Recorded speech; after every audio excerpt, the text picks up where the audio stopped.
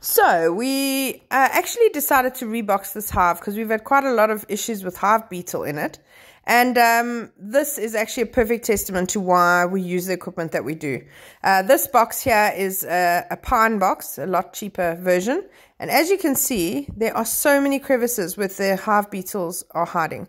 So this hive, we had terrible problems with hive beetle. We've been using beetle traps and we just couldn't seem to get the hive beetle under control. And so we decided to rebox it just to eliminate this issue. And yeah, I mean, you can see exactly why this is a problem. There's huge gaps on every single join in this hive where all the hive beetles are hiding and breeding and carrying on. So, yeah, you know, at the end of the day, a cheaper box, a pine box like this one, is going to put you back a few $100. And the better quality equipment that we stand by, that we use all the time, is only about $300 more. But in the full scale of things, looking at the overall health of your hive, I mean, this one, you can see all the moisture at the bottom of the hive and stuff like that. It's really, really not a fantastic environment for the bees.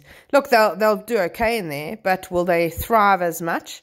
Definitely not. So on the equipment that we use, it's made with precision. It's made with a lot of care and effort, and just that little bit of extra finesse that goes into the making of the boxes helps to prevent hive beetle finding places to hide. You can see here the joins are neat and tidy, absolutely perfectly put together. And this box will last you at least 10 years.